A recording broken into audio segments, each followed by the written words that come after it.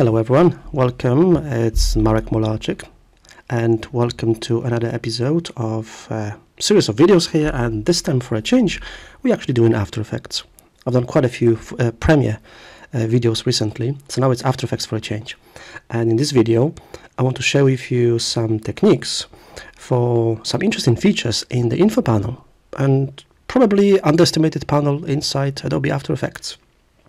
So you normally find your info panel here in the top right corner of your screen. It's normally there by default in your default workspace, and normally is the only one that's visible. So I can just collapse this so we can focus just on the info panel here. First, feature number one.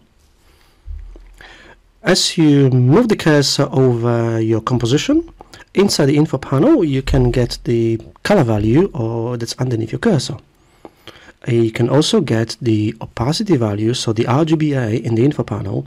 RGB is the color value. At the moment I'm getting white because 255 for all of them, and you can see the white color swatch in the info panel. But also alpha says 128, so alpha is actually 50% because the values range from 0 to 255. So I've got 50% white color on this shape, on this rectangle here. And it's also the X and Y coordinates here in the info panel, so you can see the position of your cursor, and you got X and Y position from the top left corner of your screen in here. Okay, tip number two. This one will be more useful. This is one of the reasons why I keep info panel open in my After Effects all the time. When you play animations, you can see the info panel if it's playing in real time. So it says in real time 24 frames per second. You can also see how many frames have loaded into RAM memory. So got playing from RAM 132 of 132 in here. Just to mention in here as well, if you get in lower number, for example, it might be because you may have shortened the work area. So if I just stop it here, if I zoom out in the timeline, so I've got 5.5 seconds at the moment, so it's saying 132.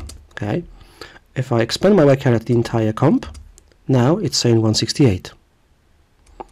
If I shorten the work area again to say 4 seconds, for example, and play it, it's 96.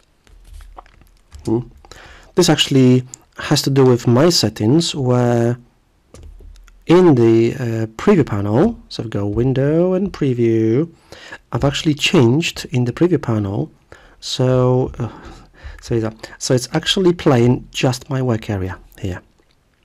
It's normally set to work area extended by current time, but I changed it to work area, so it's only playing to work area, and that's why it's playing fewer number of frames in here.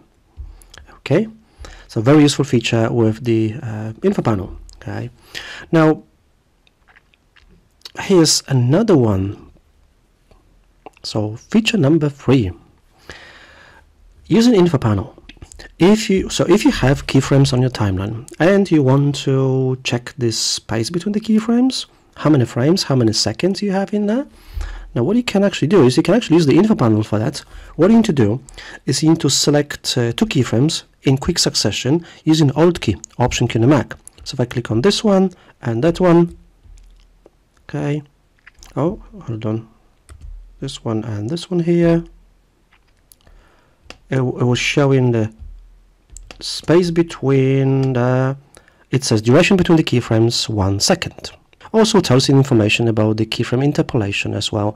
So this could actually be tip number 4. This shows you your keyframe interpolation. I've got the Bezier interpolation on this keyframe here. Another interesting feature of the info panel, just some reasons why the info panel might be useful in here where you use it. So this is just a quick tutorial this time, just about the info panel in here. And I hope you enjoyed it. If you have any questions, let me know. Put it in the comments down there. And I hope you enjoyed it. Thank you for watching, and I'll see you in another video soon. Thank you for watching. Bye bye for now.